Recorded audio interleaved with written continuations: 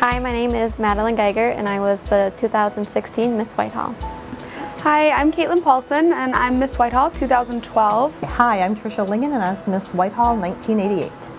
Hi, I'm Molly Torreson. I was Miss Whitehall for 2015. And I'm Sarah Heggie Torreson and I was Miss Whitehall 1985. Hi, I'm Cerise Staff. I was Miss Whitehall in 1977. I'm Georgia Hughes Sesfeld. I was the first Miss Whitehall Harvest Fair Queen in 1955.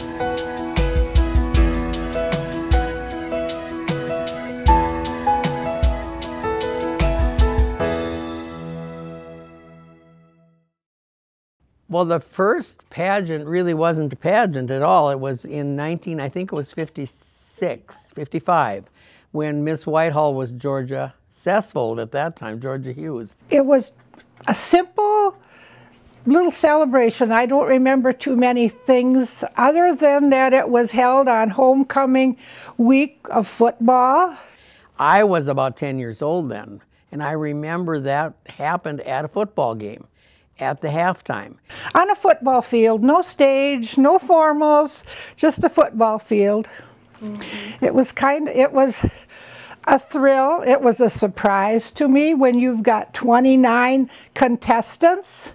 All of a sudden I heard him say, well, Georgia Sesfeld, please step forward, and I'm not really paying that much attention, but, oh, me? Yes, it was me. So I had to take the center stage, and I was crowned the Harvest Fair Queen. And I don't think she was really even called Miss Whitehall originally. It was, and it wasn't Beef and Dairy Days then. It was the Whitehall Harvest Fair. We didn't have to get up on a stage, you know, and give a talk or anything. She was crowned right there on the field with a kind of like a homemade crown. It wasn't like now. And they all had to have formals and walk out on the field. But Georgia was a cheerleader, so she had her cheerleading outfit on. I remember I saw my mother standing right out in front of me up by the fence. I walked over to her and I handed her my flowers and my crown and my sash that I had on. But I had another duty to perform. I was a cheerleader, so I couldn't hardly wear my stuff out cheerleading. So it was different, you know. We had a parade on Saturday. My father, he worked at the Barn on Feed Mill, and he happened to come over. That's the old Matchy machine shop back there where the Rudy's Pontiac is. I don't remember too many other communities around that had, you know, many celebrations. That I don't remember if there was other parades or not. That's kind of how it all got started, I think. And I mean, later on, I remember we even showed our cattle there. 4-H kids would show cattle during the harvest fair.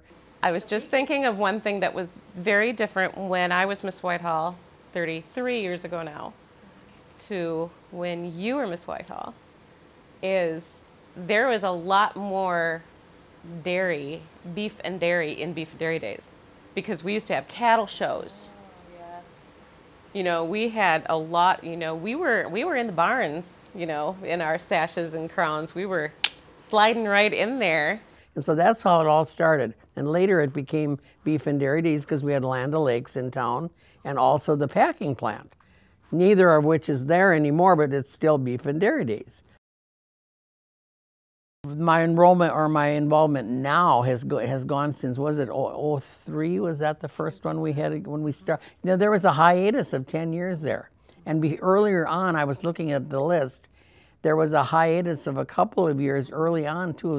So it wasn't every year, but they had this 10-year lapse. So many areas have gotten rid of their queen pageants, thinking it's nothing but a beauty contest, and it's not. It's so much more than that. It's an activity that really you can't get anywhere else in your community. You know, whatever clubs or organizations or things that you're involved in, it's a unique, very, very unique set of things that you take away from it. One of the girls from Whitehall came up to me at the nursing home. She was part of the June Dairy Month Court, and was doing things at the nursing home, and I was up there volunteering, I guess, and she asked, how come there's no pageant in Whitehall? I said, you know, I really don't know, but I can check into it for you, because she would like the opportunity to represent Whitehall. So I went to the chairman of the Beef and Dairy Day committee and questioned him about it. Never heard anything back that summer until like 2 weeks before the pageant, or before the Beef and Dairy Days. And he was wondering if I wanted to have a be in charge of a pageant. I said, most definitely, but I need longer than 2 weeks.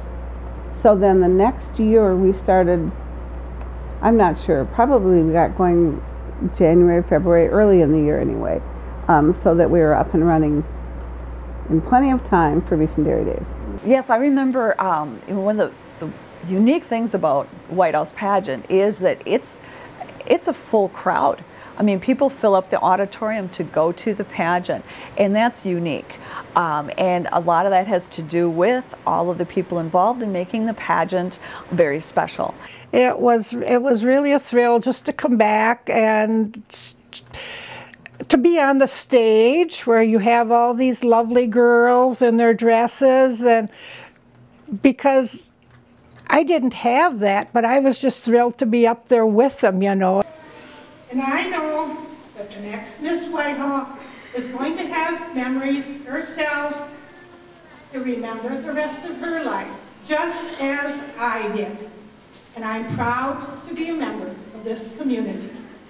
So I will say, on with the show, congratulations, girls, and thank you all.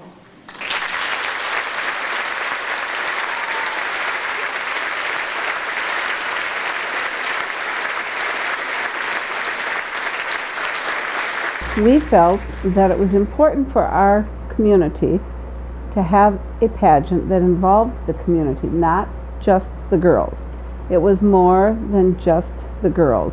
It was to showcase our community, to entertain people, and to introduce them to many things that were going on in our community that they may not be aware of.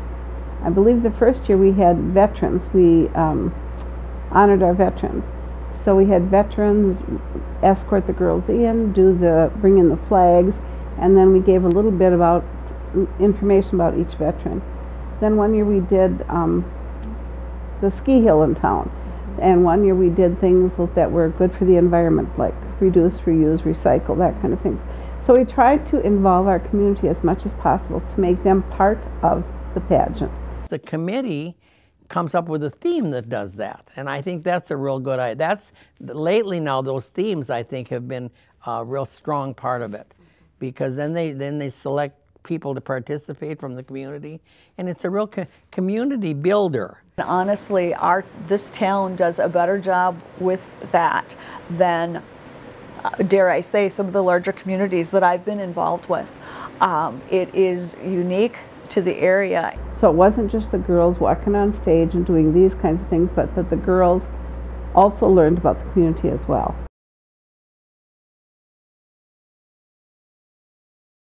You know, I think I was very active in a lot of organizations, you know, in high school, starting my freshman year.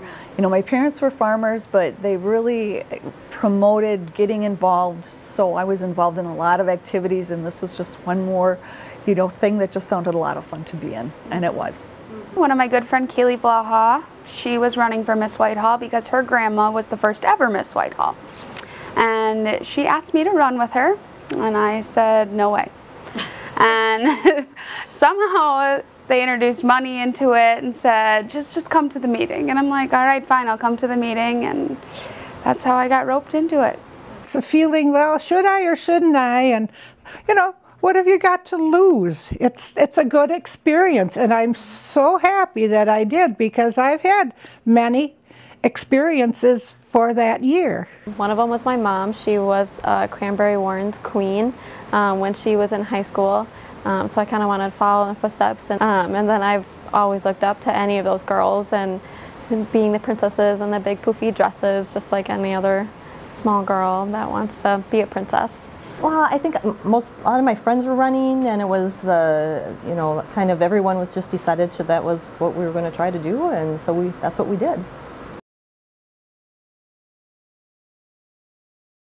So initially I was dreading this speech that we had to give. That was the signature Miss Whitehall thing. They walked up and gave a speech and you prayed they made it through. And so I sat down and gathered some thoughts about how I was going to give this speech, because I didn't like to talk in public. I didn't like big crowds. But then they introduced the theme of the Olympics, and I am really into the Olympics, and I gathered some ideas and put them on paper. Finally, I had that memorized, and I was like, okay, this might go all right. And the week of the pageant, I went and broke my foot. So I was on the volleyball team at the time, and we had two-a-days. So we were going in the mornings and the afternoons, and I think Miss Whitehall practices were in between there or at night. And I broke my foot at practice, and I'm like, oh my goodness, we have to do this dance. What am I gonna do? And thankfully they didn't put a cast on me. They let me have a boot, because I'm like, I'm in this pageant on Thursday. This was Tuesday. And they let me have a walking boot and crutches. And the night of the pageant, I actually didn't feel too terrible. I made it on stage, but the dance went pretty poorly. I had been in the front row for part of the dance, and they moved me to the back, which I was thankful for because my foot was a little heavy. And by the end of the night, if you have seen the pageant, I have a copy on the disc, you can see I'm limping along for the final walk, and my mom's like, your leg got so worse throughout the night. And I'm like, I know. It was quite embarrassing. For me, I would say there was probably a little less preparation, because it wasn't quite as rigorous of an event. We didn't have the judges, you know, the tea situation where you had that social interaction with the judges. Yeah. You know, the interview though, that was nerve-wracking. You know, that was my first situation of being in a formal interview, let alone with 3 people. So it was very intimidating. But so that was very similar. And prepping for the speech, I think, was really similar. We talked a lot. I mean, she wrote her speech, but I was like, well, it's just, you know, talk through it. Yeah, practice.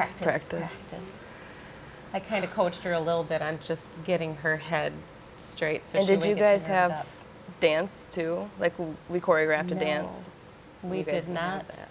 We did not choreograph dance. And I want to say there were about 15 of us that ran that year. It was the first time there'd been a new Miss Whitehall pageant for a couple of years. Well, it was a little, some questions I needed to ask, because I didn't grow up in Whitehall. I mean, I went to school in the Whitehall School District the whole time, but yet I didn't live in the city. So I had to make sure I communicated with the committee to make sure that I was eligible to run. So once then, of course, they said that was fine. So anyway, so then the ball started rolling. I contacted Melinda Goplin, who was my FFA advisor at the time, and she helped me with my interview. I've had some casual interviews, but nothing like Miss Whitehall before. It was a little bit more about myself and not what my job was going to be. We'd had a lot of dance practices, and since my mom was the choreographer, it was fun. And, I mean, she would tease me about things because she's my mom; she can do that. But it was, yeah, I would think I was more nervous than anything for it, so I'd always just run it through my mind the entire pageant. And watching it for so many years from like the bottom corner where I was spotlight, I knew how the pageant went, and I knew what was coming up and what was next and what to do.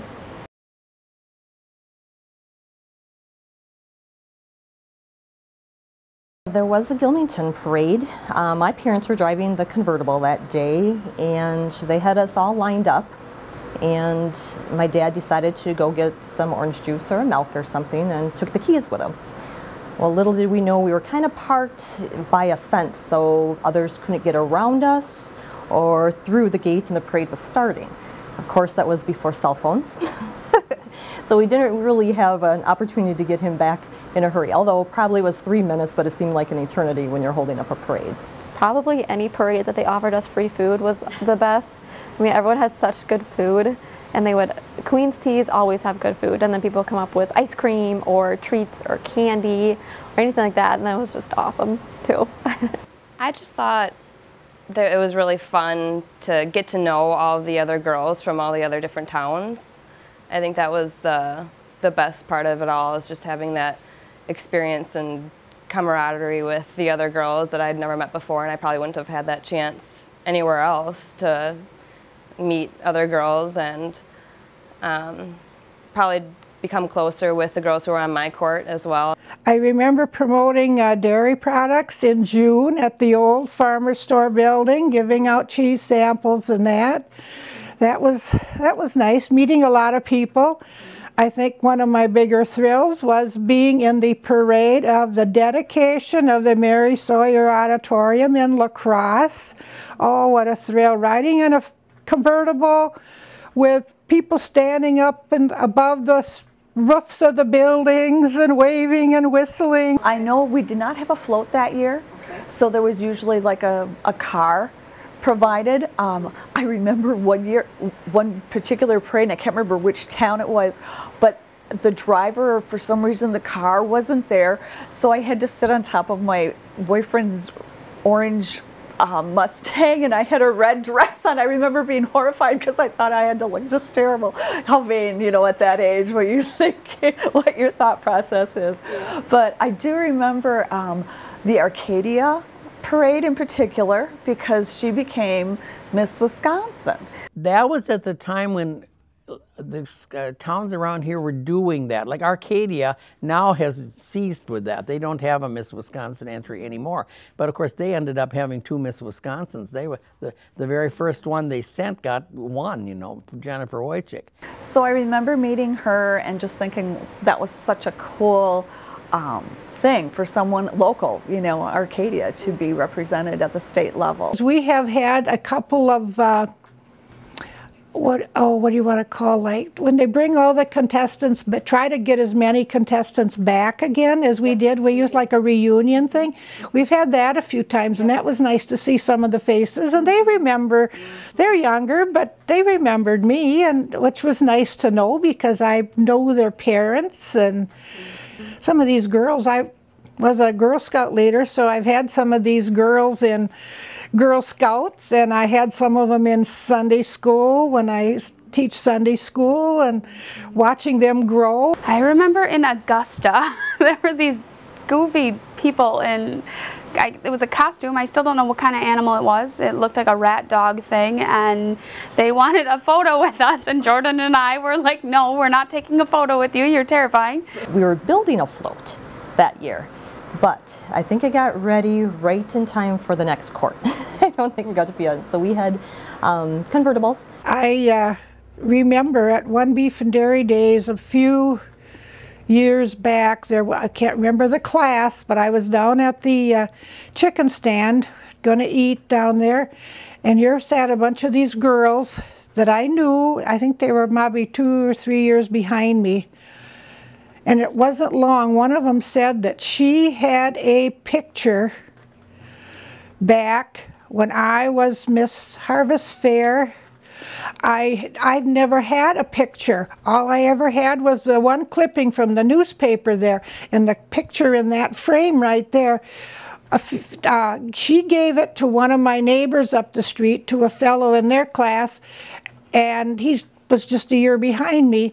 And he presented and gave me this picture. And I would be remiss if I didn't mention, I've said this before, but I'll say it again, we've had a lot of different people help out with this pageant over the years and couldn't have done it without any of them. But we have one person who brings just a wonderfully special gift to these proceedings, and I want to thank him too, Mr. Richard Joseph Stack.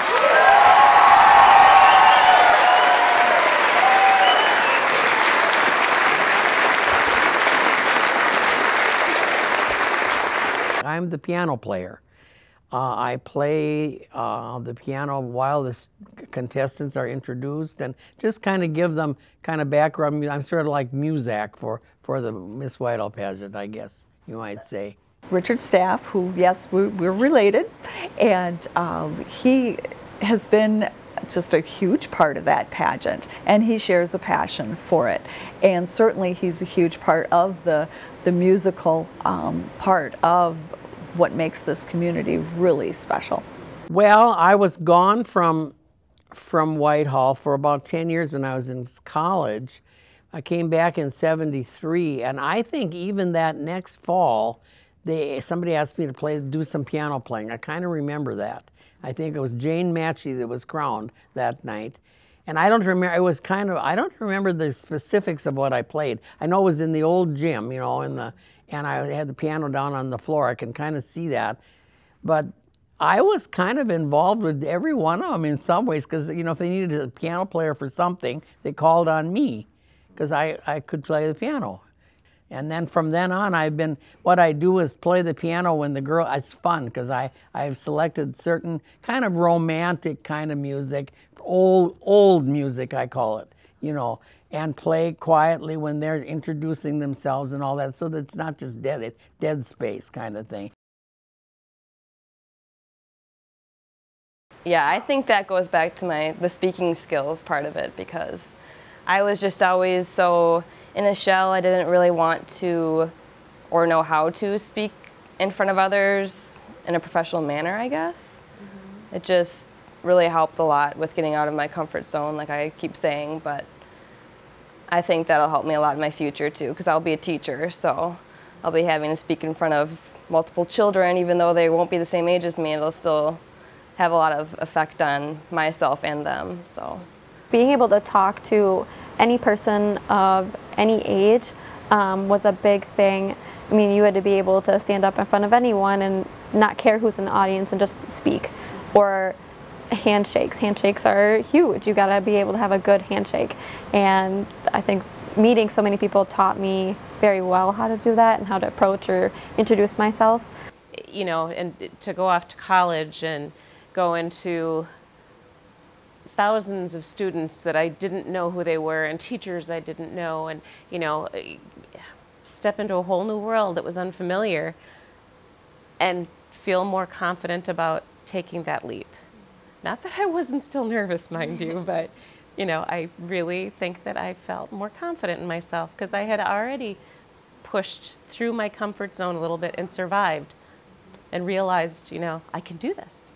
I've had former queens, one in particular came back and said that the interview process that she had through Miss Whitehall was immeasurable when it came to going through some interviews for scholarships and different things when she entered college and beyond. I also think it helps them learn to get along with people. All of a sudden you're on a court with two other girls, and you probably weren't really that good friends to start with. You don't have that much in common. Well, you do, because you're from the same town, but it teaches the girls that you need to work, you need to cooperate, and you need to get along, and you need to come to a consensus on several different items that come your way throughout the year.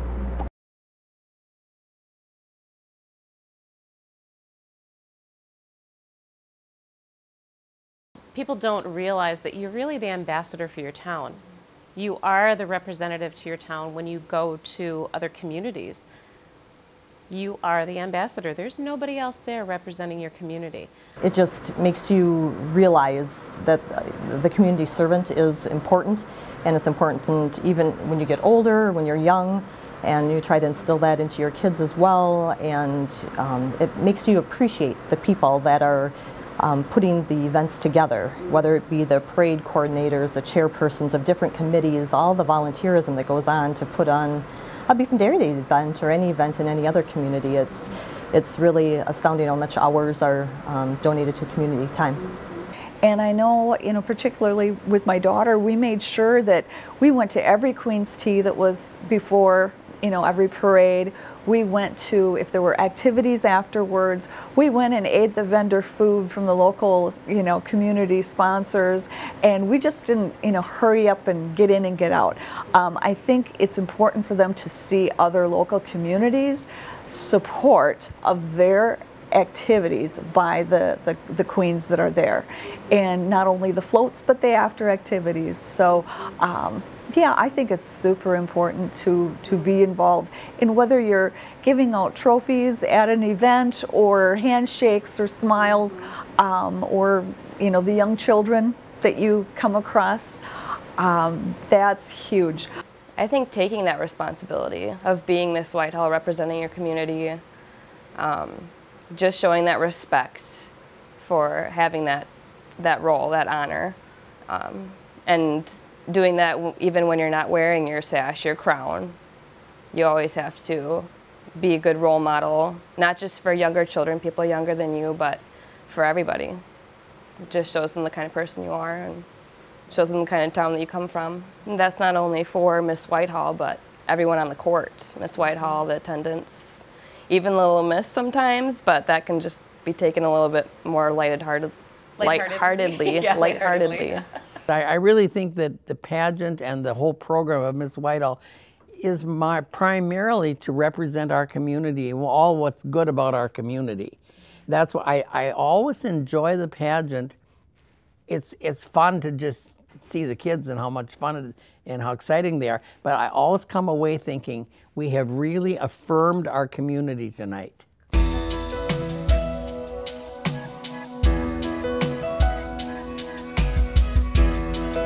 I would tell them to do it in a heartbeat.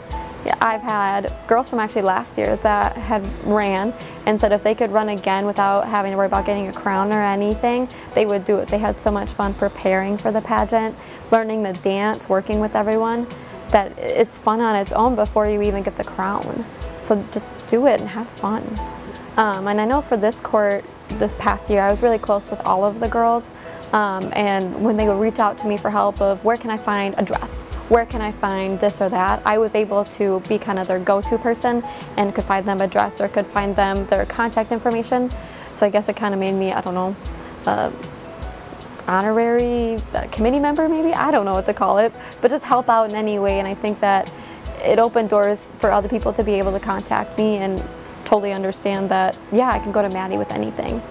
Do it for yourself, but also make sure you're doing it for the love of your community. Right.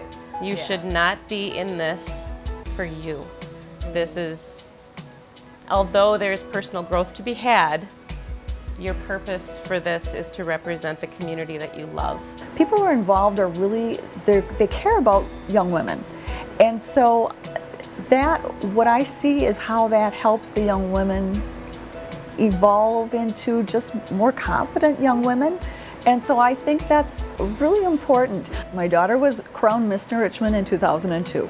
Following her mother's footsteps. And you know, it was funny at the time because I really didn't, you know, push her into, I mean, it wasn't something that I said, oh, you have to do this. I did it. It was a great time. It was something, she came home from school one day and had the information, and I kind of did a little happy dance and said, great, this will be a wonderful experience for you. And knowing my daughter was super shy. The first time she was at a pageant where you had to introduce yourself, she's like, oh Mom, I didn't know I'd have to do this. And she trotted up there on stage and told her, and she did it. And after you get over that first stage fright, you know you can do it. You make so many friends doing it too. Even if you don't get on court, you still become friends with all the contestants, closer than you would ever thought, and get to know something different or new that you never knew about them before. It's a very exciting and thrilling experience to go out and meet many people, and I'm sure that if the other contestants that have won will say the same thing, that they've had thrilling times, because I have talked to many of them, and I've been to many other Beef and Dairy Day coronations, so it's a thrill. Everybody has different experiences, and it's something you don't forget.